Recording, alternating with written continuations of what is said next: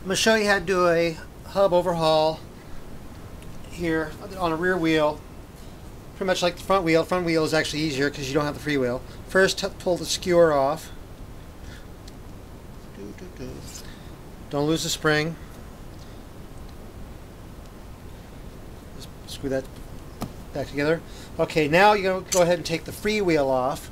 I have another video on how to pull the freewheel off. Basically, you just take a freewheel remover tool designed for your particular freewheel. Put it on there.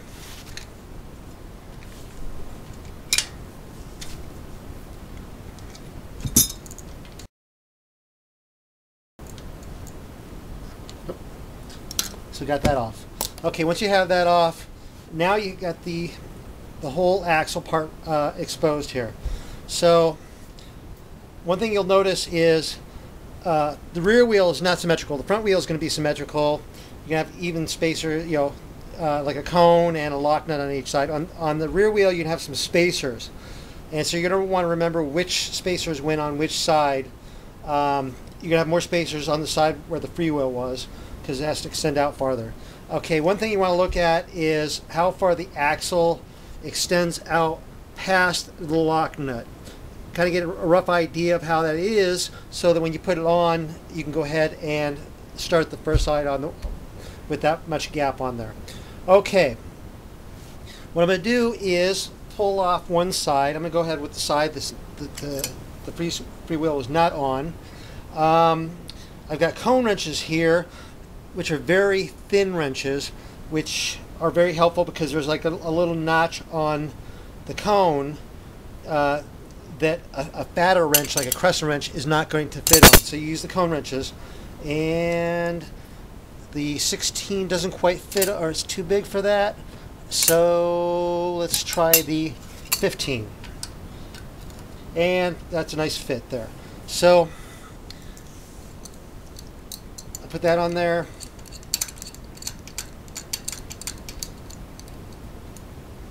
Just loosen the lock nut.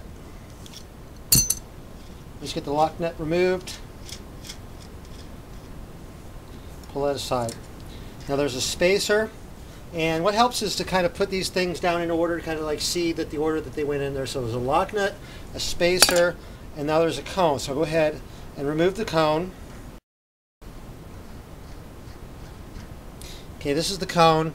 It's like a little cone shape. It's got a race around there for the bearings. So that's what's on one side. Now go ahead and pull the axle out.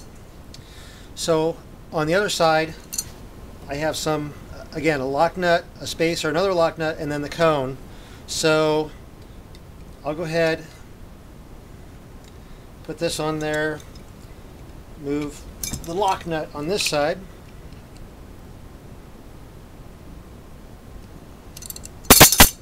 That loosened.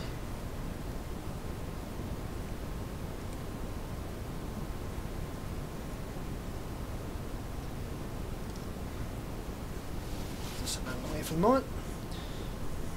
So I got a lock nut, a spacer, then I have another lock nut and the cone. So I'll go ahead and put that on there.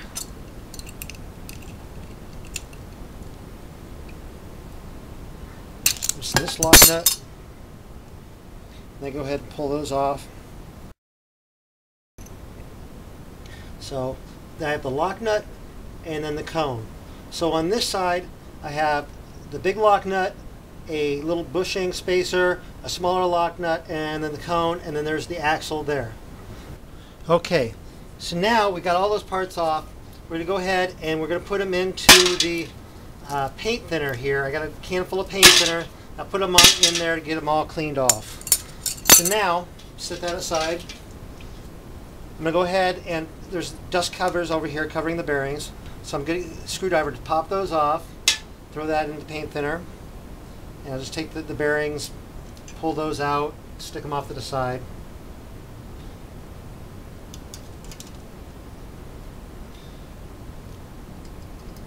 On the rear hub, on this rear hub, there's 9 of them. That's pretty common. Flip over the other side. pop off the little dust ring, dust protector, and again pull the bearings out.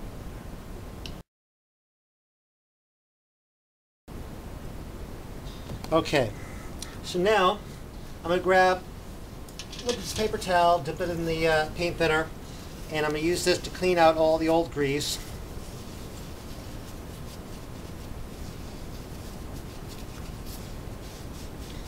Out of the hub, flip it over, clean out all the old grease out of here.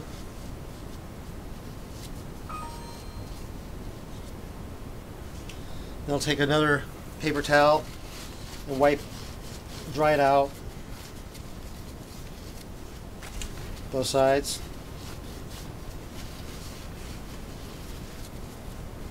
If you really want to, you can get like a paper towel or something and a stick or something and get down through the center there. That's pretty tough to do, but you can do it if you want. Okay, now you want to examine the races in here where the bearings go for any cracks or damage. I don't see any. Nothing on this side. Okay, so now we'll go ahead and stick this aside, pull out the parts out of the paint thinner and dry them off, clean them off.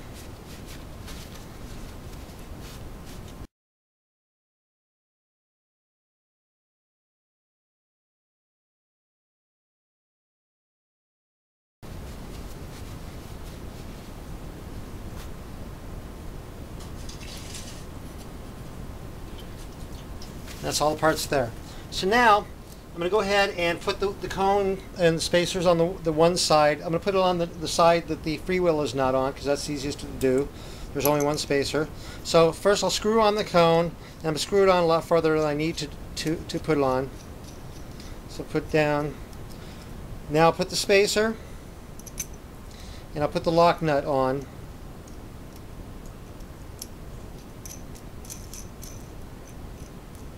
Okay, so now we want to get to where we have about the amount of axle outside the lock nut that we want, and then I'll screw the cone back in towards the lock nut, and then we'll go ahead and tighten that into place.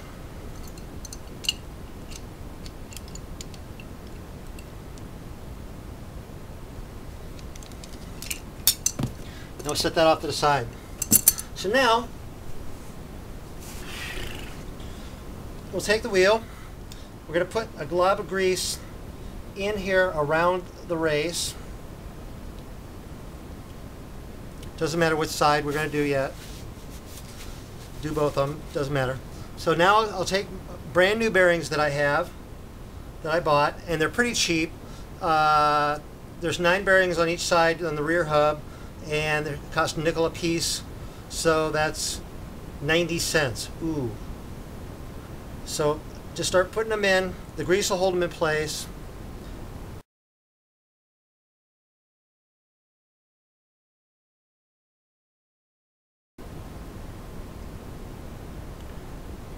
Nine. So you see a nice little ring of ball bearings around there. So now go ahead and just take the dust cover, slide it into place, and just tap it around the edges. It goes in place. Flip it over and do the same thing on the other side.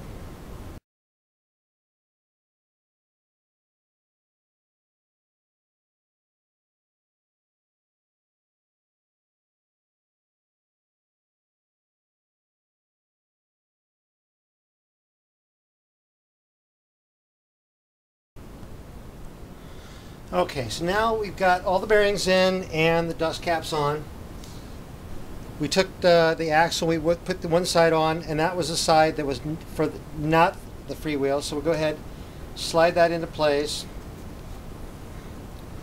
Now flip it over. And first we're going to take the cone from the other side. Screw that down onto the axle. It's easier to screw from the back side with where the lock nut is.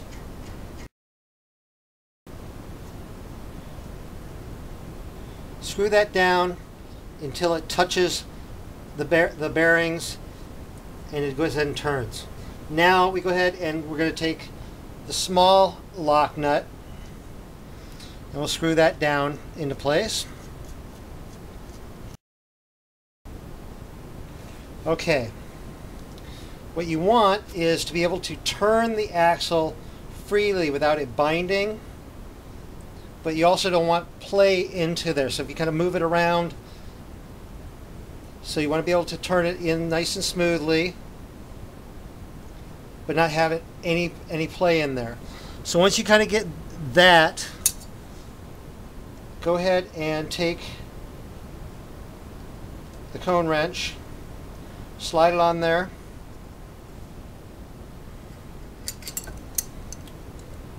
and we're going to go ahead and tighten the lock nut into the cone. Now double check, again, you want to turn it nice and freely, and you don't want to play. Up, there's just a little bit of play. So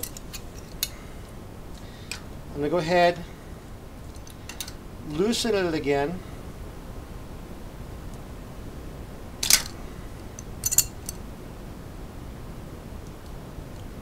Again, just start over again. Have it turn nice and smoothly. No play.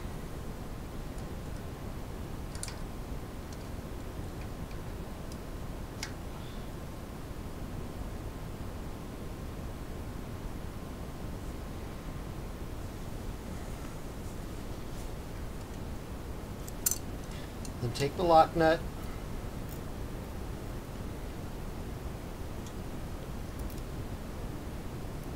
and tighten it into the cone.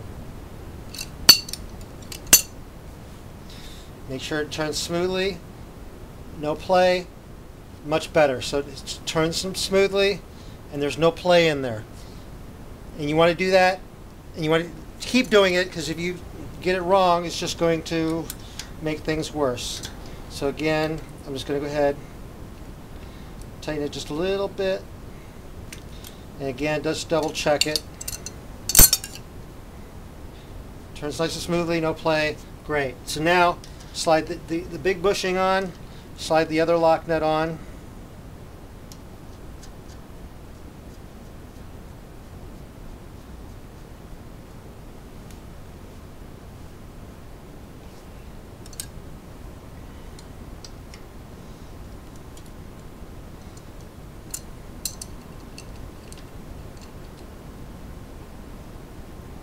Tighten that. Turn smoothly, no play, perfect. Okay, so now just take the freewheel, and I'm just going to go ahead and spin that on.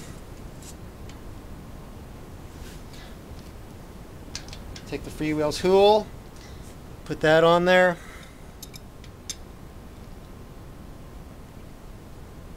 Just snug that up. I just have to put on the skewer and I'm done.